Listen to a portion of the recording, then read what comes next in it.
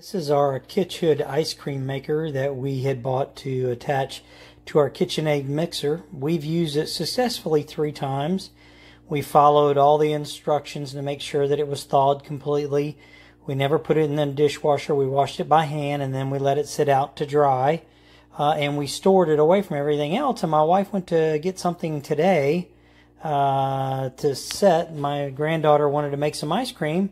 And this is what we found. Let me get so you can really see down in there. I mean, it almost looks like it exploded from the inside. And I mean, that piece there is where, I'll show you. Just looking, I'm not even going to pull it, but look. That's a piece of the metal on how crappy this is. This is the ice cream attachment for the KitchenAid mixer. It's very easy to use. Mine attaches just like the bowl does. And then you put the paddle on the inside, and then this little attachment just goes like over where the beater would normally go. And there you have it. I'm using the recipe for the French vanilla ice cream. As you can see right here, this product is absolute trash.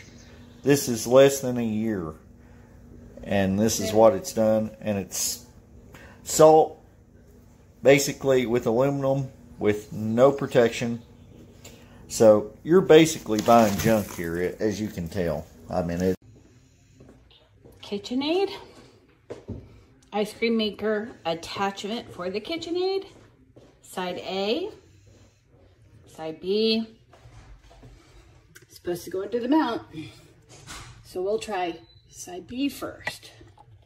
Just slide. Might have a belt with the transmission, but I did for belt machine.